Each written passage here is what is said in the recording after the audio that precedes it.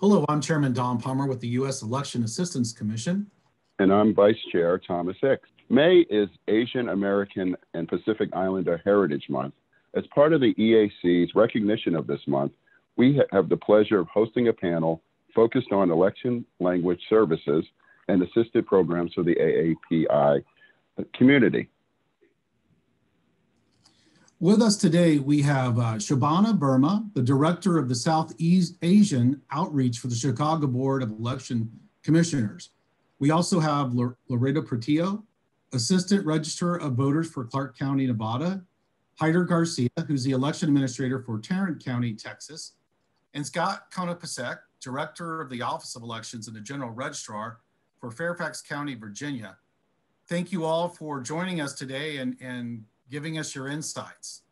I guess I'll do the first question, and really I'll start, I guess, with Shobhana, and let's, and then we'll have everybody else, please give your input. Can you talk about the Asian American or Pacific Islander minority language communities that are in your locality and how you serve the AAPI community? Sure. Thank you, Commissioner. And thank you, first of all, for having me today. It's a pleasure to meet you all and be able to share some thoughts, especially as we celebrate this important month. I'd like to start with some national data for context. For example, according to a recent Pew report, our country's Asian American population went from 11.9 million in 2000 to over 23 million in 2019. And they currently make up to about 7% of the US population. So as the third largest metropolitan area after New York and LA, the Chicago metropolitan area is home to the fifth largest Asian American population in the country, with more than 80% of Asian Americans in Illinois residing in Chicagoland. So it's diverse and one of the fastest growing ethnic communities nationally. Over 5 million are of South Asian descent, and Asian Indians comprise the largest segment of the South Asian American community here, making up to over 75% of the total population, also followed by then Pakistanis and Bangladeshis and Nepalis, Sri Lankans and Bhutanese. So speaking of a community so diverse and large, we also need to respect the diversity of our communities and take into account the growing needs and challenges of these immigrant communities. We understand there are a variety of unmet needs among this population, including the lack of culturally and linguistically appropriate services or programs. But we are fortunate to bridge some of that gap through our language access or voter engagement program at the Chicago Board of Elections. We provide language assistance to voters with limited proficiency in English in select precincts. And this includes, and of course it's not limited to, but it includes making sure we have all the election related instructional and informational materials available in Hindi. We also have a Chinese that we provide language access in. We recruit bilingual poll workers who assist voters in Hindi, Chinese, Urdu, Gujarati, Korean, and Tagalog at polling places on election day. And we do a lot of media outreach as well. So of course, this is, this all requires and depends upon trusted relationships, partnerships, communication, collaborations we have developed over the years, which need to be maintained throughout the year through continued strategic partnership with our communities. For example, we work year-round with community partner groups, including a lot of community-based organizations, aid-based centers, student groups, and media, etc. So it's an undertaking, but it's really rewarding to be able to do the work that we are able to do here. Thank you. Lorena, tell us a little bit about Clark County, Nevada's outreach. Sure, yes. Outreach is a big part of what we do here in Clark County and with the AAPI community. We have a longstanding community partnership. We also have partnerships with wonderful organizations such as ACDC, NAFA. We also work very closely with Las Vegas Asian Journal to promote registration and, of course, voting here in Clark County. We received the census data in 2011, and we began to provide election materials and voting in Tagalog in 2012. And therefore, we also provide at the polls. We are required to have at least 2 at certain designated areas and polling sites in order to reach out to voters when they're at the polls, but also here in the office. We have dedicated staff that not only translates but answers our hotline for Tagalog speakers that would like to reach out to us in their language, available throughout the working office hours. So it's a big collaboration.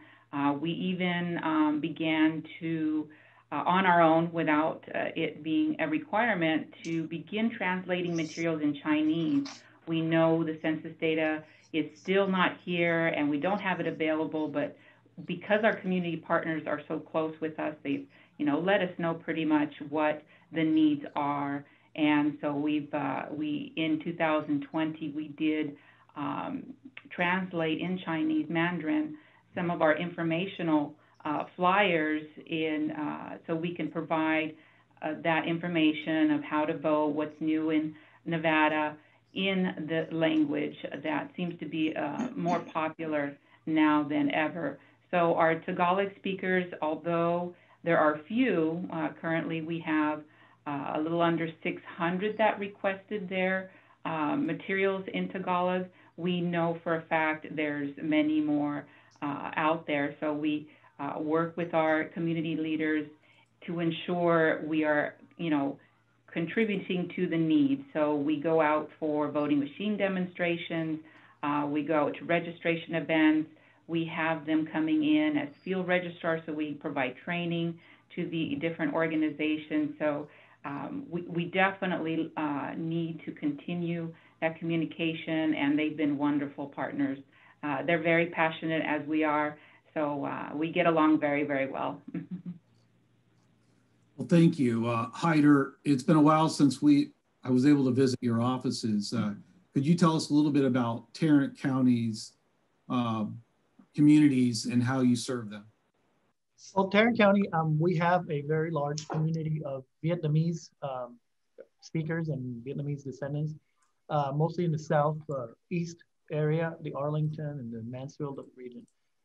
We started a few years ago having the need to provide all the information in Vietnamese, starting with the basics, right? Like all the signs being translated, all the materials handed out, the website. So there was a huge effort. It hasn't been a long time. It's been 3-4 years since that started here in Tarrant County. We do expect this to increase once we get the new census data. It's no secret that, Texas is one of the states that is attracting a lot of people from states like California, where there are already large communities of AAPI. And so we expect to see some of that happening next year. One of our also biggest challenges was when we moved to vote centers, because when the requirement for handling materials in Vietnamese started, at least election day materials were very concentrated in the area where people, resided and voted, and how this is all determined with the data, right, on the demographics. But when we went vote centers and people could start going anywhere in the county, we immediately had to start providing those services at every location in the county, regardless of where the population that had the language need was concentrated. And so part of the efforts that we had to undertake were recruiting bilingual poll workers for every location, every single one of our 340 locations countywide. Luckily, we have found a lot of people that are not only fluent in Vietnamese and willing to work, but willing to work in locations that are far away from their residents, right? So if you live in the southeast corner of Tarrant County, and we have a polling place open in the northwest corner, completely opposite, an hour or more than an hour drive, we feel that we're very fortunate, and it shows the level of commitment of the community of saying, I'll go and I'll work that side of the county to make sure that if someone shows up that needs a service, we're there to provide it. We have permanent staff in the office that is fluent in Vietnamese. We are actually on our next budget cycle looking for, hopefully, if it's approved, another position so that when voters who speak Vietnamese call us, they have someone who can answer the phone and speak to them in a fluent native way, so that they can understand and communicate well. That will be a challenge, obviously, and one of the things we have on our to-do list is to reach out to counties that have more diverse and more languages to serve, to learn how you do this when we have 10, 12 languages to deal with. I mean, to grow overnight into expanding your staff into 12 positions, that I don't think that's probably the way we're going to go. So I'm really interested to hear experiences of providing services in multiple and a lot of languages, basically. Yeah. Thank you, Heider. Scott Konopasek, you're in my old stomping grounds in Virginia. Tell us a little bit about the communities that you serve and sort of how you do that. So my experience is both here in Fairfax County, Virginia, where I've recently assumed this position, but also in California, where I worked for many years. So I will talk a little bit about both experiences.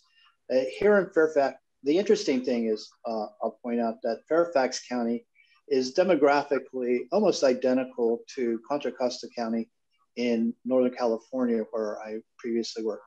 The population's the same, the demographics and ethnic makeup is very similar. Here in Fairfax County, we have large populations of Korean speakers and Vietnamese speakers. In California, in Contra Costa, we had Vietnamese, Tagalog, and Korean speakers, and Chinese.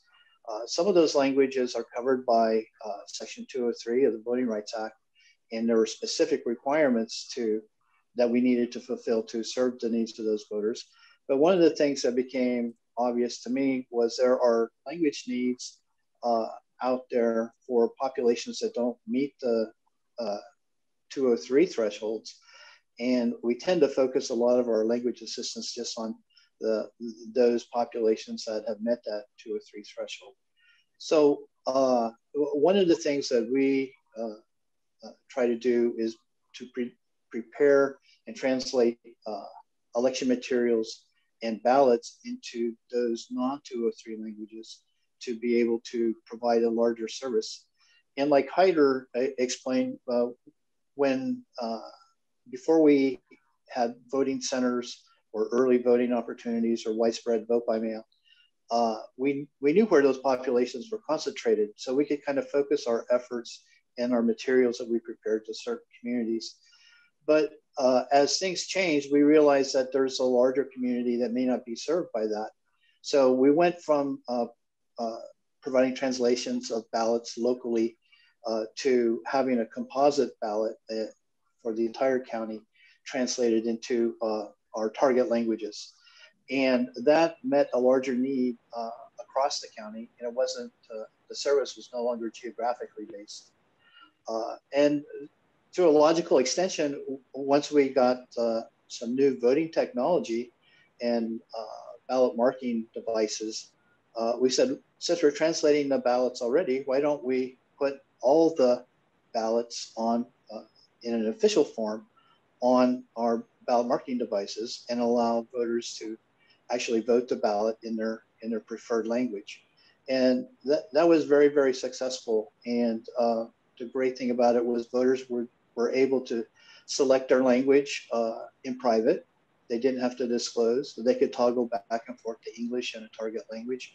And it was very, very well received. So keeping in mind that there are populations that don't meet those thresholds that we typically think of, I think is really important. Thank you, Scott. Vice Chair Hicks, I'll turn it over to you. Great. Thank you, Chairman. I want to expand upon Scott's answer there and go to how do you reach communities with limited English proficiency to ensure participation in the voting process? Particularly, how have you made changes in how you recruit poll workers and get communities involved in the process? If you want to, Heider, we can start with you.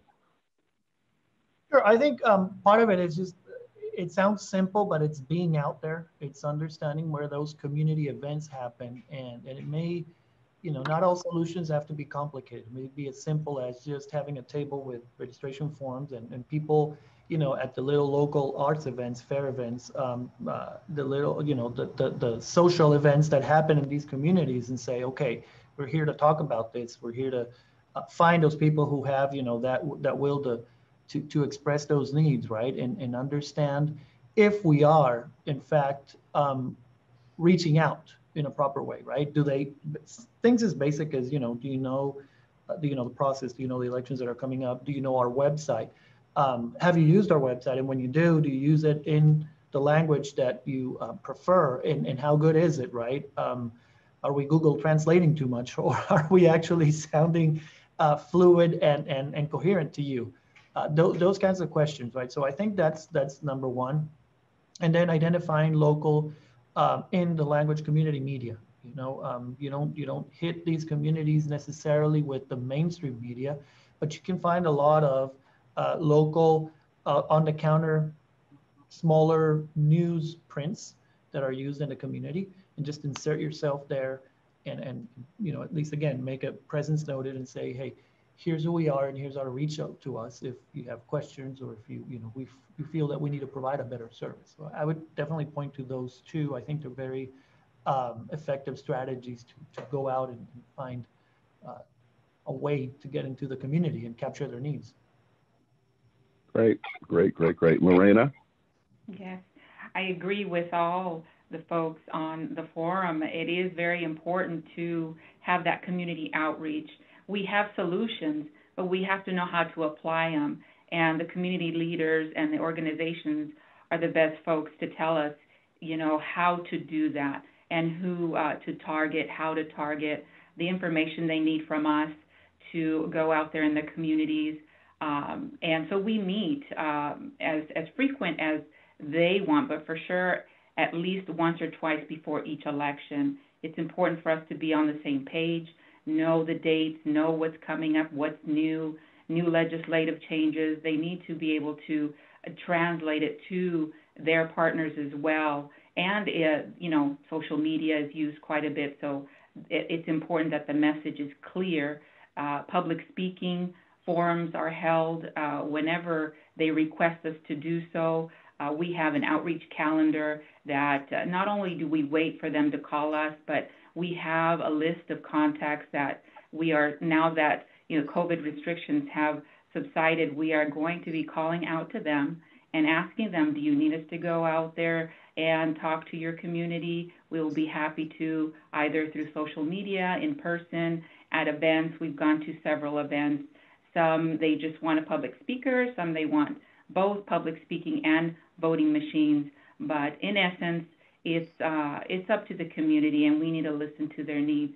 And it's important because we've listened to their needs as far as Korean speaking, Vietnamese speaking, going back to, although it's not required, in the 2020 general, we made the utmost effort to bring on in office and at the polls various Korean and Vietnamese speakers, just in case we had Chinese speakers in office, because the community was telling us, hey, we need this for folks to call in and be able to answer, to get the answers they need in their language. So it's important to listen to them. Great. Shobhana? Yeah, ditto to everything that's been said already. Every election is a significant undertaking, right? So there can be thousands of styles of ballots, both on paper, electronic. We also make sure that our ballots are, so in Chicago, as we were talking about targeted outreach, we have 50 wards, and out of those 50 wards, we have 2,069 precincts. So with those precincts, we have 56 precincts that are identified for language assistance, for example, in Hindi. That's covered under Section 203 of the Federal Voting Rights Act. And so we make sure that ballots are available in Hindi. There are materials on registration, vote by mail, early voting, election day voting. Our website, we make sure that there's a lot of in-house translation. In fact, all of because we try to avoid any kind of shortcut, because then it would rather do a disservice to our voters in terms of quality, given the, how technical all of the language and the vocabulary is. So we want to make sure that we are serving our community right. It's an year-round process, engagement. I know it was challenging given the pandemic and lockdown, but we still administered 2 elections during that time. So we've also learned some lessons. For example, it's one thing to put together all of the materials and ballots, in certain language or multiple languages. But I think the key is constant outreach and engagement, as Lorena said, that we have to pay attention to the feedback from the community. We have to continuously engage with them. We have event calendars. We check in with our community members in terms of making sure that we are able to take over election equipment for demonstration. And why that's important is because we know that, at least I can speak with the South Asian community that I definitely, work with. There are over 65% voters of the total of, I would say, over 5 million South Asians in the United States that are eligible to vote. And a huge, or a sizable number of those voters are not proficient in English.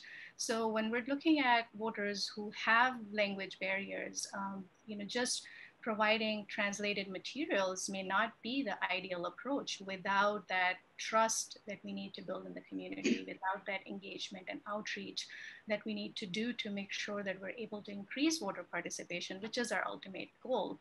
And so we have language assistants at polling places. We try to have at least 2 people speaking the language, because sometimes we have last minute, either cancellations or, resignations or no shows on election day for various reasons. So we want to make sure that, we try to have some cushion there whenever possible.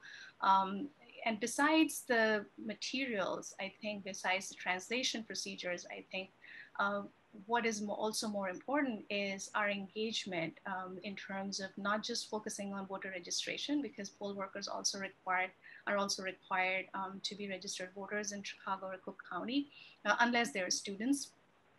But we have now realized that that level of engagement has informed us that having a bilingual poll worker at a polling place, wearing a language assistance badge where people can then be directed to those voters, having paper ballots at the desk, having polling place signage, and at least in Chicago, we have them in English, Spanish, Chinese, and Hindi. We also have additional language assistance in certain, select precincts in Tagalog and Korean. We also have ballots in these languages at every election equipment that we have at polling places. So that covers pretty much 2,069 precincts. As discussed earlier, that it's hard to limit our services to a certain radius or a certain precinct. So having the ballots uploaded on our electronic equipment helps us provide language services across the city. We also have hotlines that people can call and speak to someone who speaks their language. On election day, we have a language desk where we have people speaking multiple languages to receive calls from all across the city in those particular languages, despite the fact that we do have ballots, both paper and electronic. We do have poll workers. We also make sure that we have people receiving those calls on election day. We also have audio ballots. So our electronic equipment also has ballots recorded in these languages so that people who may have certain other challenges can also put their headphones on and still be able to vote in their preferred language. So, it's critical why we need to engage our voters. We work with community leaders, recruiting poll workers constantly requires also engaging with other city agencies.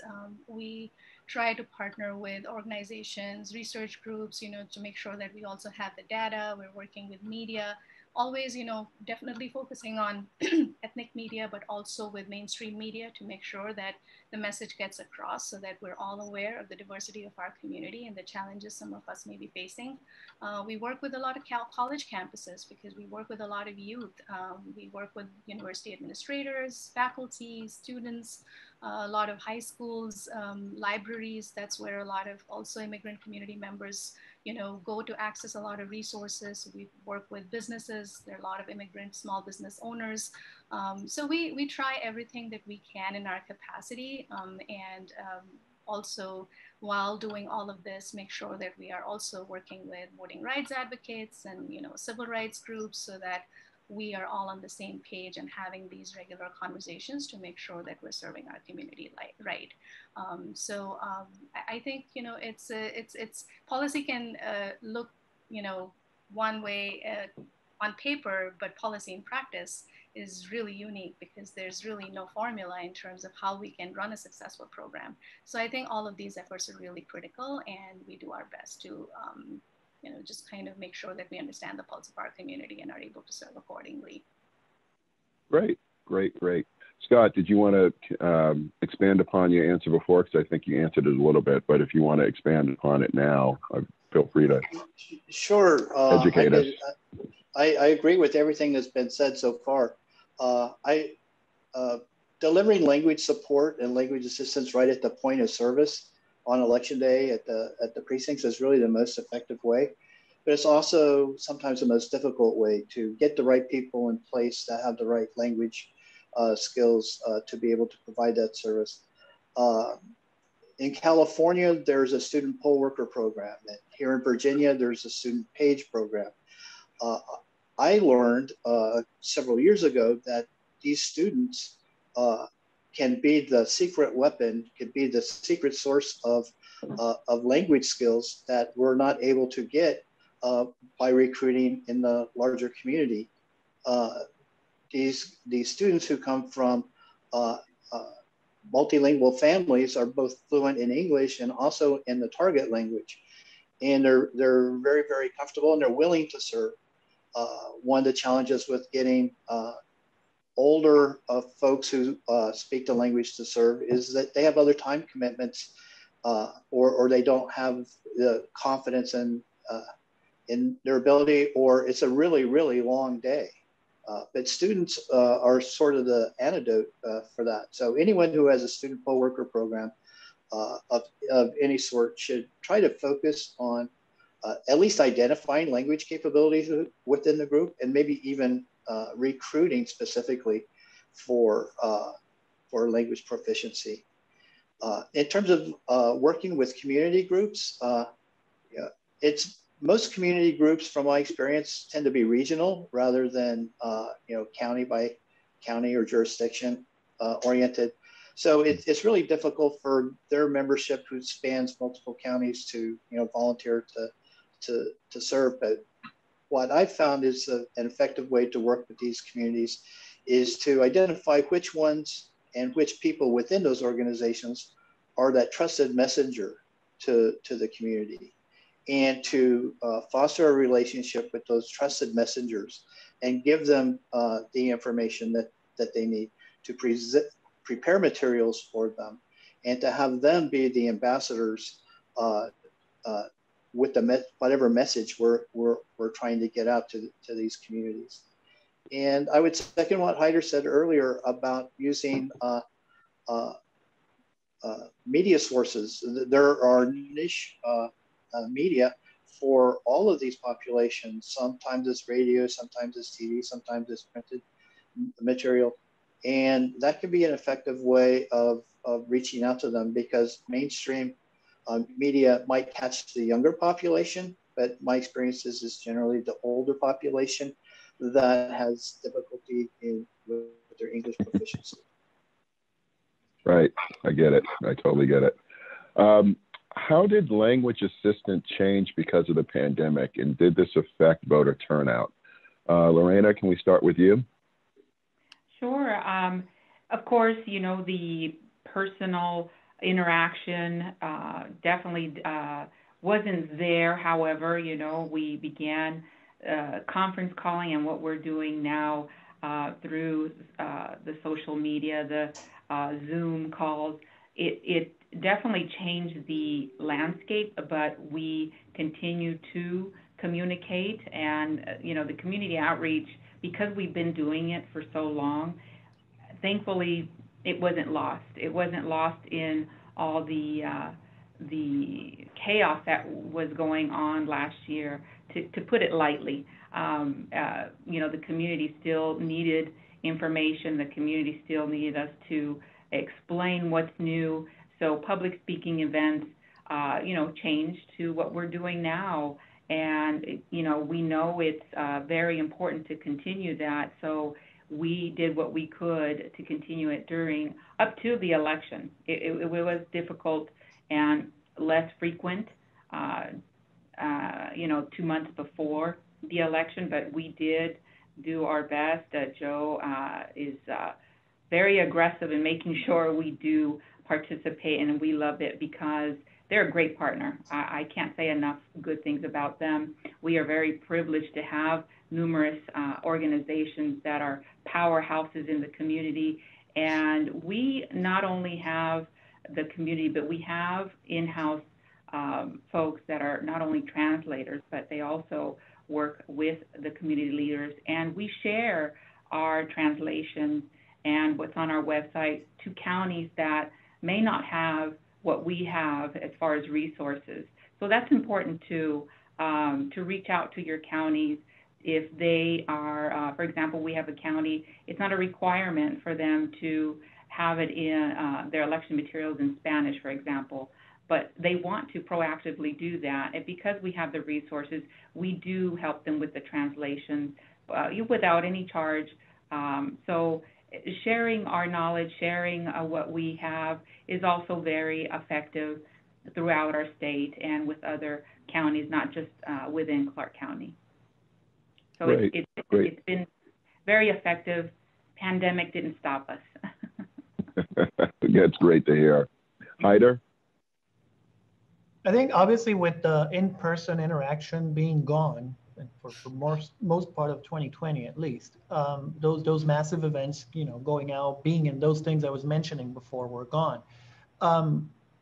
Our adapting to it was, who is the leading voice in this whole process of the pandemic? And it became clear to me that it was the county, right? The county was the one telling us what was the mask or no mask policy, or social distancing, or opening or not, at what capacity. So people were, at least in my opinion, that's how I perceived it, turning towards the county, right? This is going to become my trusted leading voice. And so we kind of attached ourselves to it. So even the small things, like if we wanted to put information out, we would put it in social media, but make sure the county in tandem was retweeting or quoting it, or even using their account and us retweeting theirs, so that kind of, people are going for this official channel, people are really paying attention to this channel, then let's try to focus on that channel so that we can get through this whole, what is going on period, attached on that very effective, that very naturally followed voice that was the county.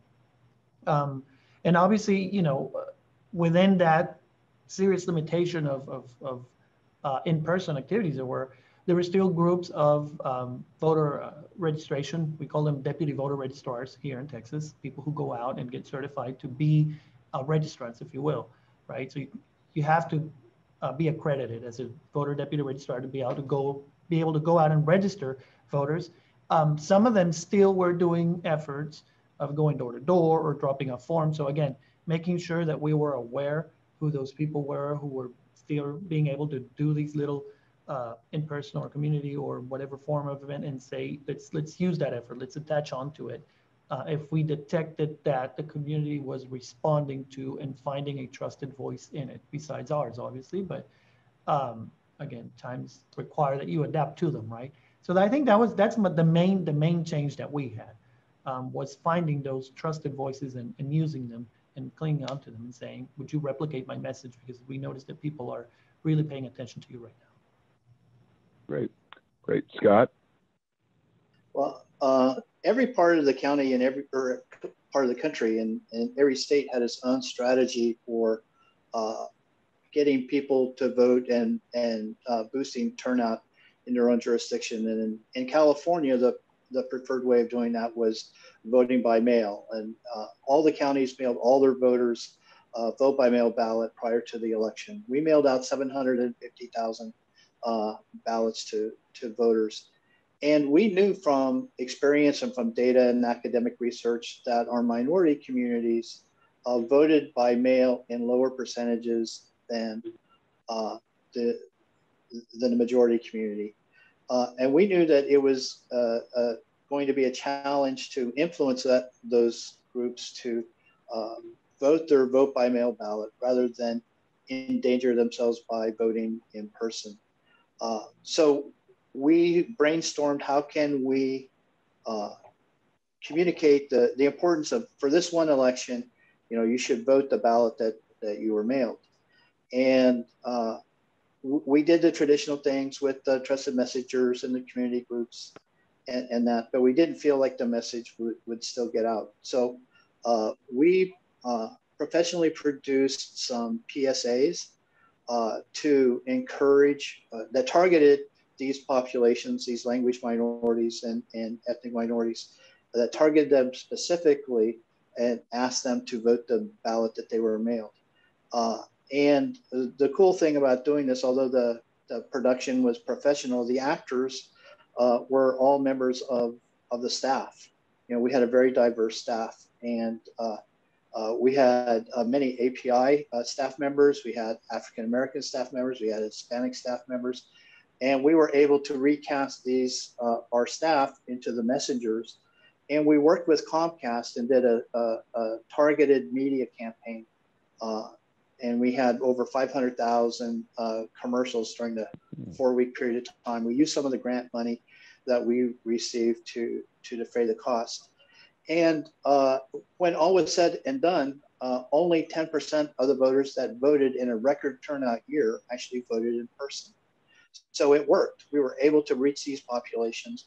They accepted our message. They acted on our message.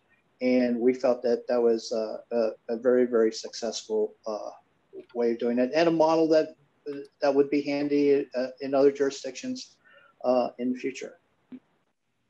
Great. Shinoba? Yeah, I couldn't agree more. We were in the same boat like everyone else.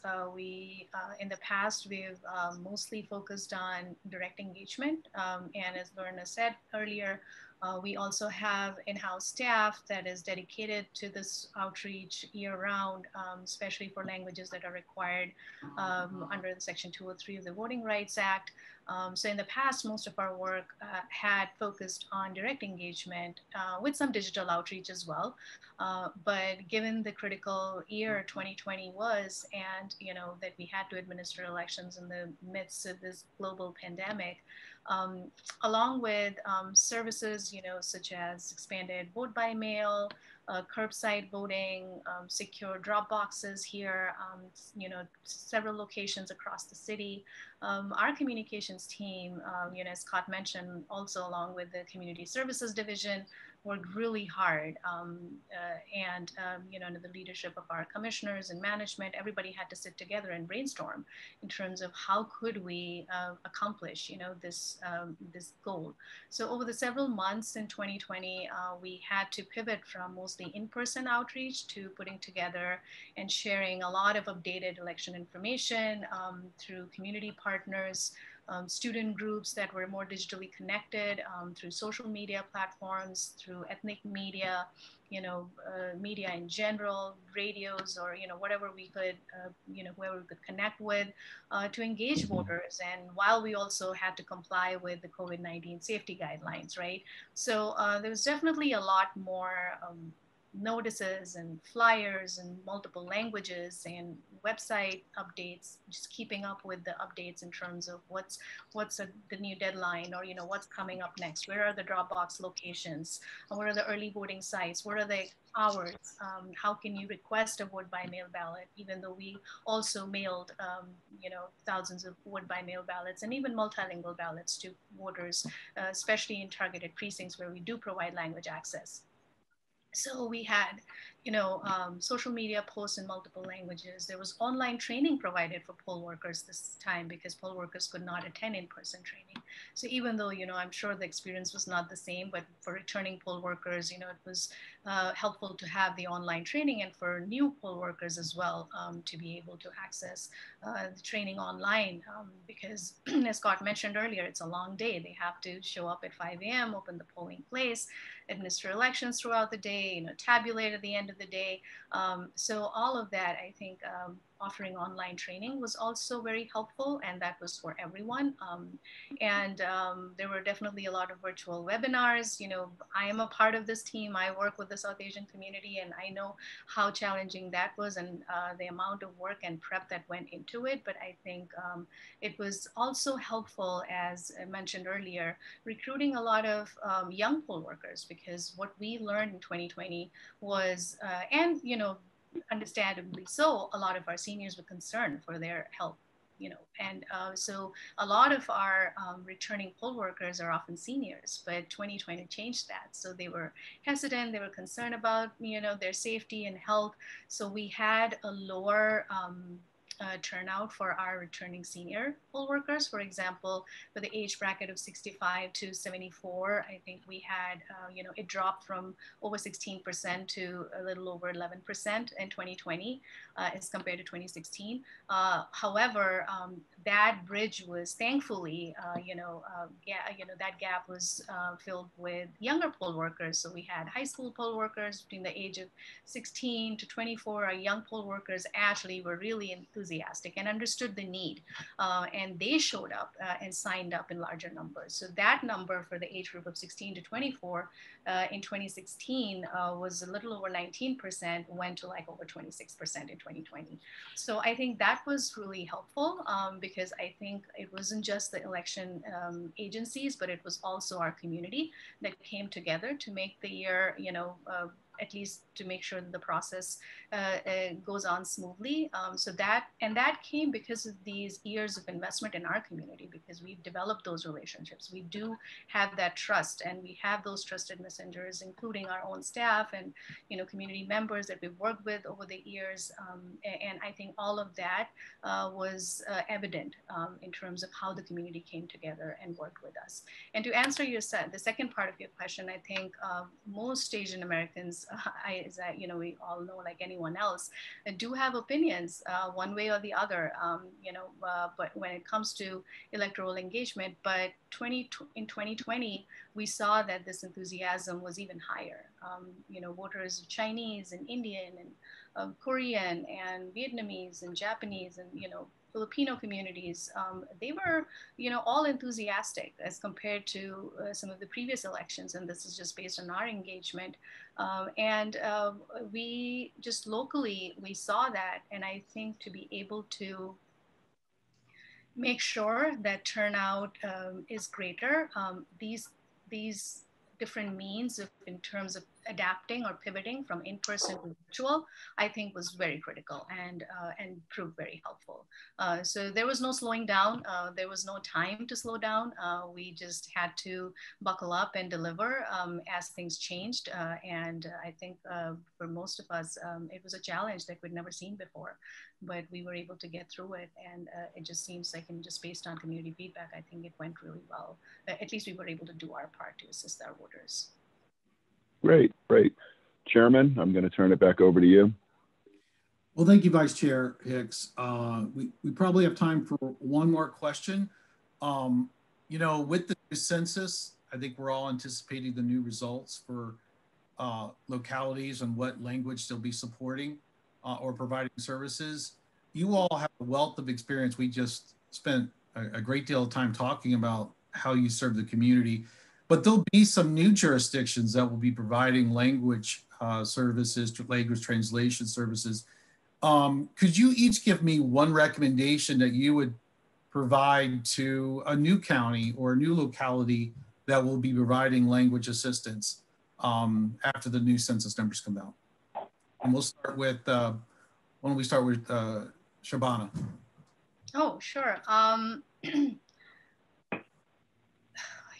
I would honestly have more than one. Oh, I know. And the reason I say that is because we are anticipating an increased, voting eligible population, even in our jurisdiction, and of course for others as well. And we will need continued and even expanded services to help voters. There are cultural barriers, there are linguistic barriers, and that's where our years of experience, collaborations, and partnerships matter. There are some very successful programs to model after. So I think all of that is key in terms of all of us to come together and work collectively. We still have, at least for the Asian American community, this challenge. The sad part is we also carry that unfair burden of being seen as the model minority, which is not true. We do have community members and eligible voters who live in poverty, and they lack education and they struggle due to lack of language skills. And we cannot really compromise with the programming that we have put together over the years. So just based on some of this experience, I think for us as election agencies, this is our opportunity to come together. It'll require a renewed sense of responsibility to take on our increased responsibilities. But I think we definitely have programs that we can model after. And actually, we should also consider maybe working together to put together some language access best practices. I remember discussing that with Commissioner Hicks a couple of years ago when I was there for the Language Access Summit. I think, EAC recommendations are like, my, I would say, resource in terms of when I need guidance. So this is a great opportunity for us to also consider maybe working together to put together some language access best practices that can be beneficial for other election agencies across the country.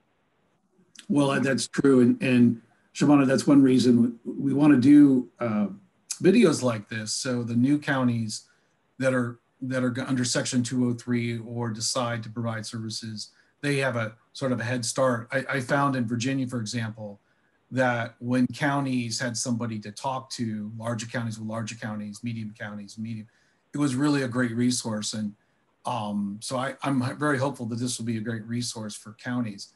Heider, what are the one or two recommendations you would provide, just we're getting the context from different folks for new counties that might be new to this and anticipate providing services effectively for the first time? I would say just prep yourself for something that is bigger than just translating what you have. It's a much more broader problem than that. It's a technical problem. Make sure your website, your printers, your computers, everything handles the characters of a different language. If you have to support Hindi, Russian, Chinese, I mean, sometimes you're surprised to know, oh my God, I can't print that with this, 15-year-old voting machine I have. Make sure you understand it's an organizational issue. You may need to have new people in your office who are dedicated to tasks that are more than just commission or translation and then print it on your, in your book. Make sure you understand there's a social component to it. Again, everything we've been talking about. How do you identify these communities? If you speak Spanish, I'm bilingual, native Spanish speaker. Which Spanish are you going to use to translate? Which one resonates more with your community? Because you can have someone from Spain, someone from Mexico, someone from Argentina, and they're going to be substantially different. So it's much more broader, right? So if you are I think that's going to be my situation here in Tarrant County, receiving a lot of influx from people moving around, and you're already thinking we're probably going to have to support one or more languages. It's much broader than that. And there are people like Scott, like Shobhana, like Lorena that have been dealing with this for a longer time, and at least reach out. I'll subscribe to what Shobhana was saying. Reach out to at least say, hey, which things that you trip over the first couple of times so I don't do that at least, right? And I find my own challenges. There are a lot of best practices already out there, but yeah, that's my one statement for you. It's more than just translating materials. It's a lot more than that. Lorena, how about you? What would be the top one or two recommendations for a new county providing services? It's as everyone is, saying it, proactive work. So being proactive, knowing your community is very important because, for example, just we have, you know, English, Spanish, and Tagalog, but we know eventually where we will have another language, and it could be character-based. We work very closely with our budget office. We tell them way ahead of time what's coming. We will need to hire someone, certify an individual. We do not use Google Translate, so we do want someone extremely proficient to translating materials.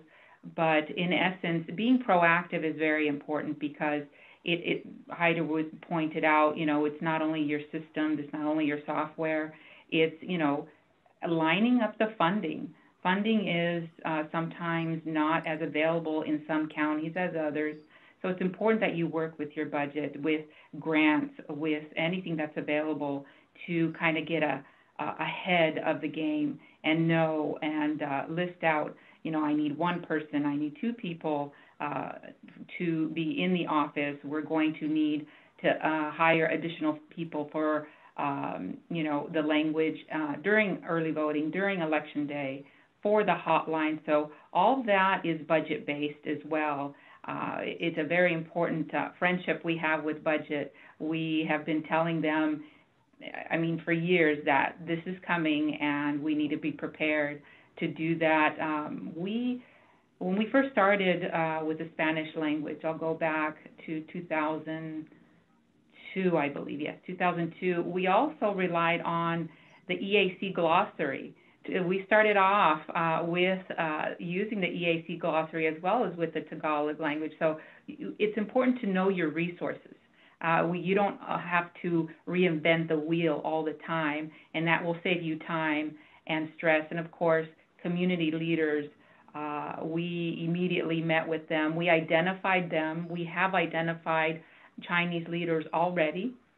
We met with them prior to 2016 even. So it's important to be proactive. In essence, be proactive. It may seem overwhelming because everything has to move so fast, but I think if you have some items and, of course, use your resources, use us. We are open to talk to anyone that needs assistance or has any questions on how do we start, what's step one, what's step two. So we definitely are available for that. Scott. Well, we've been talking about the AAPI community today as recipients of services pertaining to voting. But my experience has been with my staff that the AAPI community are also those that render those services, that give those services. So my advice to a county who has to deal with this for a first time is to look at your staffing and build diversity into your staff. If you've never done this before, there's probably a need to develop some cultural intelligence about the community that you're serving. It's very easy for us as overworked election administrators to do things to just check the box and to say we did. I think it's really important to make the services that we provide really meaningful for the intended recipients. And one of the ways, probably one of the most important ways, is to have that cultural intelligence in your team to help inform you as to what what's appropriate, what is different, what's the same. Because as much as we like to think that we might be open-minded and multicultural in our perspectives, we all have blind spots. So having people on your team to cover those blind spots, I think, is essential to anyone who's been doing this or anyone who might be doing it for the first time. Well, this has been very helpful. The EAC, really our mission is to really assist those counties that may be coming under the coverage of the Section 203 of the Voting Rights Act or other provisions, and really assisting them in that transition to providing the services. Thank you for celebrating Asian Americans and Pacific Islander Heritage Month and adding this information to our viewers about what the election community is providing in these services to your citizens. Thank you very much for joining with us. Once again, thank you for doing this for us. Thanks. Our pleasure. Thank you. Thank you, everyone. Thank you. Thank you. Thank you.